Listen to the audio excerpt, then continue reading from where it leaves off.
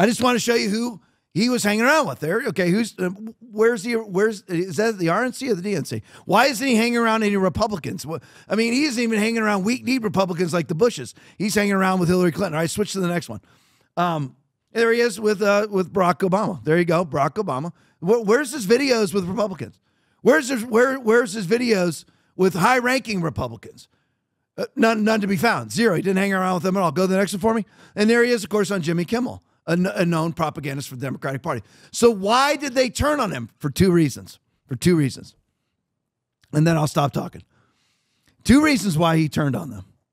Because it wasn't just people in the business, the music business, that were being taped at his house. It wasn't just them. There was also politicians at his freak-out parties. So now, just like with Epstein, he is now no longer politically viable for them. He is no longer politically expedient for them. He is what's called a political liability for them in an election year. And maybe he tried to leverage the wrong person or tried to leverage the wrong person to get the wrong position. So now they're shutting him down. He is a criminal. Everything that he has been accused of, innocent until proven guilty, there is enough evidence to at least do a capias against him, a probable cause affidavit against him. But it is very politically, so that's reason number one, is that he is now a political liability. And then reason number two, to pull the trigger now, is because of the exposure of Ryan Routh.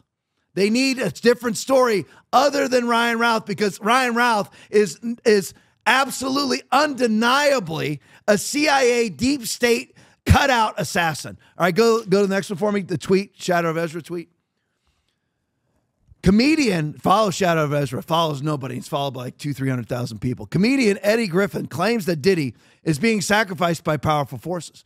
He suggests that the raids on Diddy were orchestrated by industry giants like Universal Music Group, Clive Davis, Lucian Grange, who allegedly conspired to seize blackmail tapes Diddy had on them. See?